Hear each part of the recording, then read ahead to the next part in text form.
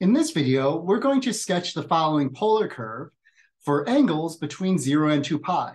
So the polar curve we're interested in is r is equal to 2 sine of theta plus 1. And the first thing I just want to say right off the bat is where we actually want to sketch this polar curve, or where a polar curve lives, is on the xy plane. However, where we're going to start this video is actually making a sketch of what this function looks like on the r theta plane. So we're going to sketch basically r versus theta of what this polar curve represents. All right, so let's get into that. And this whole starting point is to remind us what sine looks like and some of these popular angles about sine and how we can start manipulating sine to get closer to this r value that we care about.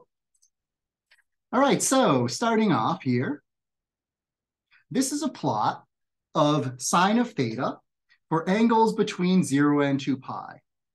So a couple things to say right off the bat.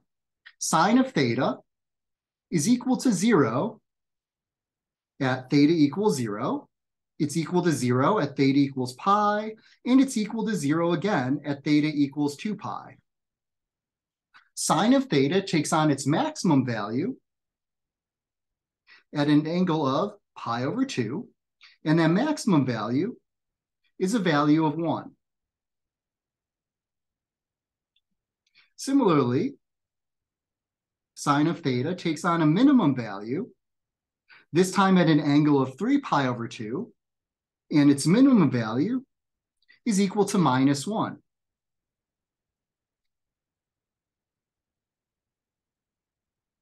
Okay. However, this is not our value we care about. We have 2 sine of theta plus 1. So actually, the next thing we're going to do is take this sine of theta and scale it by a factor of 2. Again, this is not the function r versus theta we care about. However, let's just think about what multiplying by a factor of 2 will do to this sine curve. So in essence, it's going to take every value along this original sine of theta curve and multiply it by 2. What that means is our amplitude of sine, or the max value, instead of being equal to 1, it will now be equal to 2. It'll still happen at an angle of pi over 2 as well.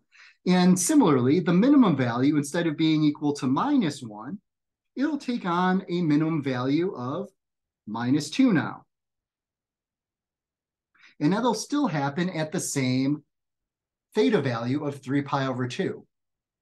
The values in which sine equals 0 were not affected. It still happens at 0, pi, and 2 pi. So multiplying that sine function by a factor of 2 didn't change where sine equaled 0. All right, so this is not the function that we actually care about. It's 2 sine of theta plus 1. So what is the plus 1 going to do? Well, the plus 1 is going to take every single point along our sine curve and add 1 to it. So every single point along this curve, if you imagine, is just going to be shifted upwards 1 unit.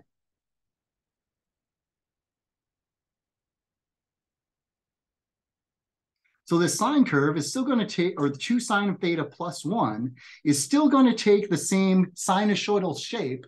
It'll just be shifted upwards 1 unit. So let's take a look at what that resulting curve looks like.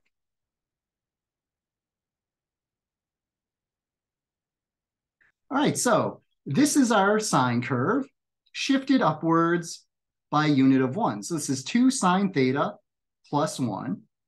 Again, where we previously had sine was 0, we now have a value of 1 because of that plus 1. Similarly at the pi as well, and at the 2 pi. All right, so at this junction, we have a sketch of our polar curve on the r theta plane. This is not the polar curve because it's not in the xy plane. So we're going to take this information of what we sketched in the r versus theta plane and use it to sketch our polar curve where it lives in the xy plane. And the way in which we're going to do this is first break this curve now into a series of points. So you might consider a point at theta equals 0, maybe a point where theta equals pi over 2, a point theta equals pi, maybe another point at 3 pi over 2, another point at 2 pi. However, there's two other points that I want to highlight, and these are the points in which we have an R value equal to 0. And it happens twice. Once it happens between the angles of pi and 3 pi over 2, we have a R value of 0. And it happens again between the angles of 3 pi over 2 and 2 pi. Our R value again equals 0 there. So what we're going to do next is really ask ourselves, what happens point to point? As in, what happens to our polar radius between two successive points that we've highlighted in this R versus theta plane? All right, so let's get going with that. All right. So the first thing, at theta value of 0, we have an R value of 1. And at pi over 2, we have an R value equal to 3. So we could plot these 2 points individually. So again, at theta equals 0, we have an R value of 1. Theta equals 0 is along the positive x-axis somewhere, and it tells us we want to move out a distance of 1. So at the angle of 0, we're moving out a distance of 1 that places us at that point. Now at an angle of pi over 2, pi over 2 is straight up in the air, so it's along the positive y value, or y-axis, and we're told we're a unit of 3 away from the origin. So 1, 2, 3 from the origin. Next, we can ask ourselves, well, what happens between those 2 points? Well, between all angles of 0 to pi over 2, our R value just keeps increasing. So angles of 0 to pi over 2, our R value is getting larger and larger. So that's for all of these angles. So as our R value gets larger and larger from 1 to 3, we might be able to connect this curve in that way. All right, next let's ask ourselves, what happens between the next 2 points? Again, the first point we already have, that's, well, pi over 2. And we're told we are 3 units from the origin at pi over 2. Pi over 2 is the angle straight up along the positive y-axis, and we're 3 units away. Next, we're at this angle of pi, where an angle of pi is all the way along the negative x-axis. And we're told, in this case, we are a distance of 1 away from the origin. R is equal to 1. So what this point looks like, again, we're along the negative x-axis. That's an angle of pi. We are 1 unit away. So we are here. So our R again goes from R equals 3 to R equals 1. So it's decreasing. So in that angular region from pi over 2 to pi, our R value is decreasing. So we can draw those 2 lines. All right, now let's keep going. Say an angle of pi. Again, angle of pi is straight along the negative x-axis. We're again a unit of 1 away. This is the same point that we had before. However, the next point that we have our R value is equal to 0. R equals 0 means we are back at the origin. And what we know about that point is R is equal to 0, and it happens at some angle in between pi and 3 pi over 2. So you might imagine that is, okay, some angle in between. What that means is our R values between those angles, if they're getting smaller and smaller from R equals 1 to R equals 0. So our curve could be doing something along those lines.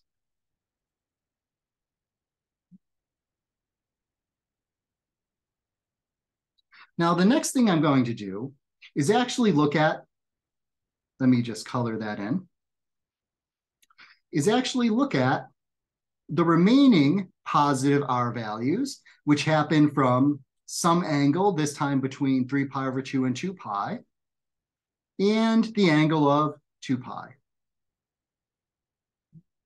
So again, we're starting off at some value where r is equal to 0 in that last region there. And then again, at the angle of 2 pi, our r value is equal to 1. R equals 1. An angle of 2 pi is all the way around the xy plane and back along the positive x-axis. So again, angle of 2 pi is all the way around the xy plane and all the way somewhere on the positive x-axis. And we're 1 unit away. So what that tells us is we are 1 unit away. We are back at that point. All right, so what can we say between those 2 points? Well, similarly to the other point where r equaled 0, this happens at some angle in between 3 pi over 2 and 2 pi. So you could imagine that we could place, there's some angle in between where r equals 0, but then from r equals 0 at that angle to 2 pi, we are growing. So all angles in between there, our r value is increasing from 0 to basically 1. So we could be doing something along these lines. All right, that leaves us with this remaining section down here. And the thing that I want to highlight right away is this section, all the r values are negative. So this is the way I approach these types of sections, is I actually think about the curve. What if that curve was positive? So I'll just take this point, basically reflect up here. So what I'm drawing now is not really the curve that we care about, but that'd be the curve if it was positive. The reason I'm going to do that is because I know whenever I have a negative r value or negative polar radius, we reflect across the origin. So we end up in the opposite quadrant, basically, across the origin. And, or in other words, we're adding pi to every polar angle. So first, let's think about what happens between r equals 0 and 3 pi over 2 if we're thinking about, say, this imaginary now, what we're envisioning, positive r values that we know we're going to reflect at the end of the day.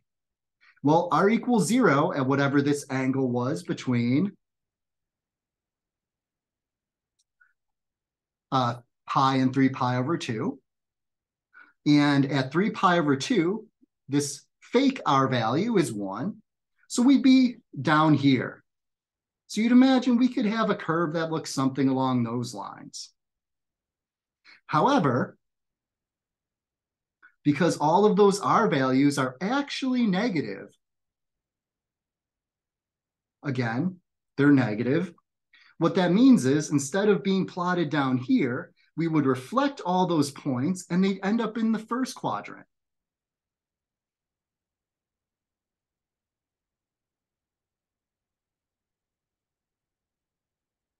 So the real curve, what it must look like is we reflect this point across the origin, we end up there, and we reflect every single point along this curve into the first quadrant.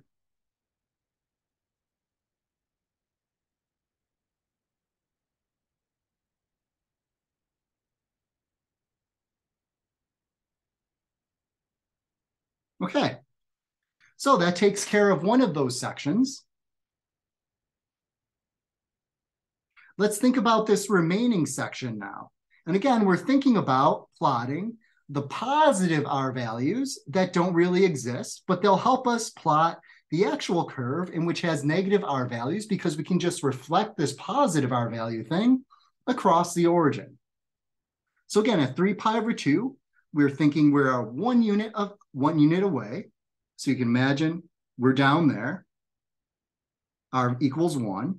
The angle 3 pi over 2 is straight down. And now at some angle in between 3 pi over 2 and 2 pi, our r value goes back to 0. So what that means is we must be curving back. That's that angle for all angles in that region. We must be curving back into the origin.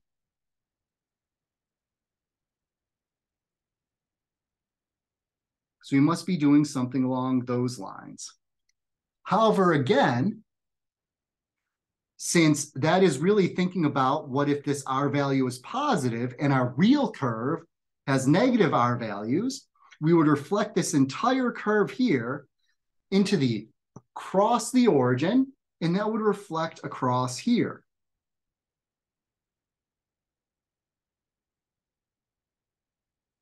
So where this curve actually looks like, again, we'll take that point. We flip it across the origin, it lands us up here. We know we land back at R equals 0. And then these points, when we flip them, they'll all end up there.